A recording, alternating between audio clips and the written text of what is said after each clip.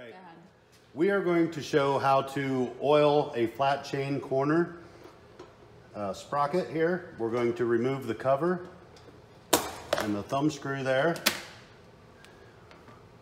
We are going to use an 80-90 weight oil, and we want to just drip or fill the center of that hub up to the thread. Oop.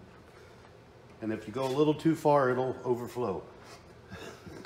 And then once you do that, you want to make sure you get your cover back in place for safety purposes. And then you will re-thread that thumb screw in to hold everything in place. And then you'll want to do that on all the corners from here on out.